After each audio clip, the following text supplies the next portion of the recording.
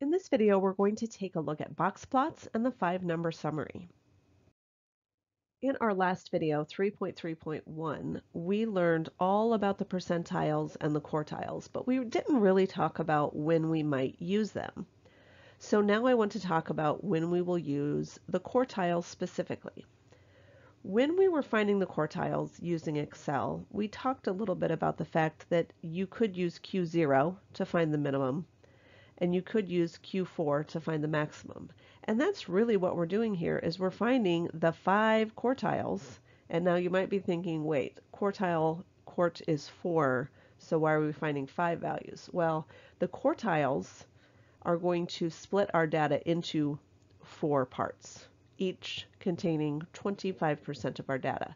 Now, I'm a very visual person, so let's take a look at the visual that we will get when we use the 5-number summary, which is the minimum, the first quartile, the second quartile, also the median, the third quartile, and the fourth quartile, also the maximum. Now, hopefully you've joined us for our last video because we did the work to find these values for our min, our first quartile, our median, our third quartile, and our max. So this is our 5-number summary. When you're creating a box plot, and typically we're not going to do this by hand, but it's valuable to do it by hand just so you can see how they are constructed. The 12.1, and again, we're just going to assume that I'm very close to 12.1. So 12.1, 19.8, all I'm going to do is put a little dashed line above each of those values as best I can. 23.6, 25.3, and 35.9. The middle 3 values, 19.8, 23.6, 25.3, which will also always be the first quartile, the median, and the third quartile. That's going to be your box, and then we're going to draw a line to the 2 outsides. So here's what a box plot does for us, also called a box and whisker plot. The box obviously is the part in the middle, and then the whiskers are the 2 lines connecting the outsides. This breaks our data into quartiles, or fourths. Each section is 25%. So this gives us 100% of our data, but essentially what it does is gives us, here's where the first 25% of data lie, here's where the second 25%, the third 25%, and the last 25%. It also gives us a good idea of where the middle half of our data is right here in the middle in the box. So now let's talk about IQR and outliers. So here is a little bit better depiction of the box plot that we just created. And I want to talk about the IQR. So the IQR is called the interquartile range. So we know the range is the greatest number minus the least number, and it gives us some value that tells us how spread out our data is. An interquartile range does the same, except it gives us the range of the middle half of data. So the middle 50% of data. So it's really just a range, but it's using Q3 and Q1 instead of max minus min. So in our example that we've been looking at, I take 25.3, which is my Q3, minus 19.8, which was my Q1, and get an interquartile range of 5.5, which means from here to here has a range of 5.5.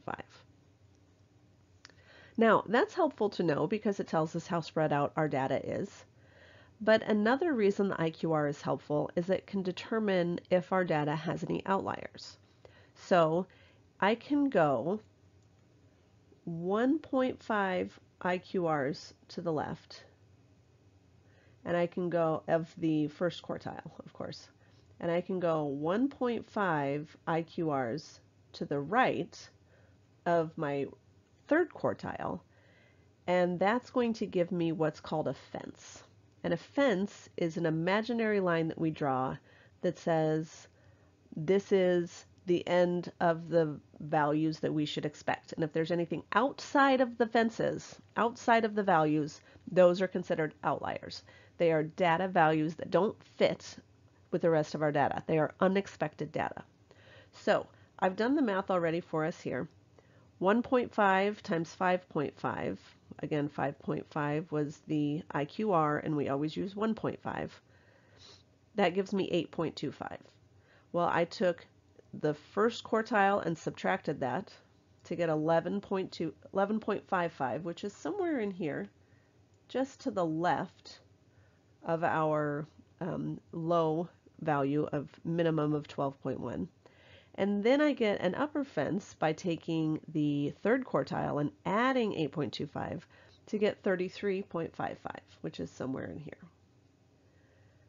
Now, what does that tell us? Well, if you'll notice, I've copied just the last couple of rows from our stem and leaf plot.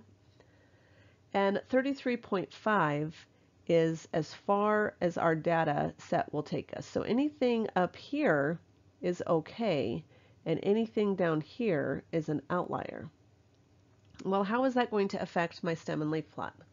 Well, this is how you will expect to see, a box plot. This is how you will expect to see a box plot that has outliers. Now, the lines that I've drawn here are imaginary, so you will never see those lines. I drew them there so that you could understand what's going on. When you see a box plot, especially when we look at how Excel does this in a minute, you'll see that instead of the maximum value being the end of the whisker, you're going to see the maximum value that's inside the fence. In this case, 32.7 is the maximum value of our box and whisker plot. Anything greater than that, in this case 34.5 and 35.9, will be a little dot or an asterisk of some kind that tells us these two values are outliers. Let's take a look now at how Excel will calculate the box plots for us. Notice I've switched back to the data set A and data set B that we used previously for the quartiles. So I'm not creating the same box plot we just did by hand. What I'm going to do is I'm going to select column A and column B and go to Insert.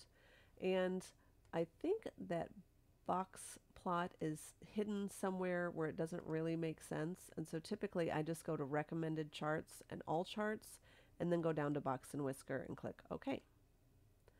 So notice it's made my box and whisker plot for me. And just as I did before, I would certainly add axis titles, so if it doesn't have them already. I think it's only given me one, so I'm going to take both of those. I'm going to, of course, want a chart title. I also want to have data labels. So data labels is completely optional. If you want to click on data labels, essentially what's going to happen is it's going to give you those values that we found. Notice, I'll make this a little bit easier to understand. I'm going to go ahead and click Legend. And on the axis over here, notice nothing happens below 50. So I'm going to change that to a minimum of 50. So that kind of spreads everything out a little bit. And notice now I can see the 64.5, the 50, the 78.25. Now, that does not match what I have up here. Why? Because I used inclusive up here. So all I have to do on my set with an even value is go right-click and Format Data Series and just choose inclusive instead. And so again, we did that because it was an even number of values. And now if you'll notice 65, 70.5, and 77.25, which is the same thing I found here using that quartile inclusive.